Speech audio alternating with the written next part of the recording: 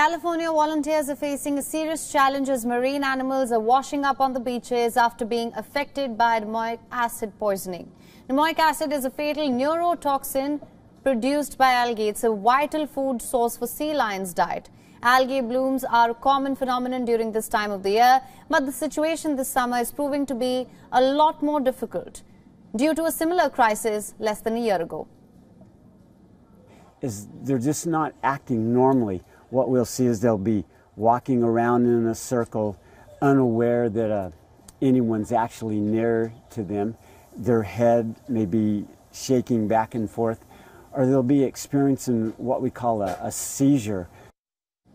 According to Dr. Lauren Palmer, the animals are infected through the food chain. The toxin produced by the marine algae, it's causing neurological and behavioral changes in infected animals.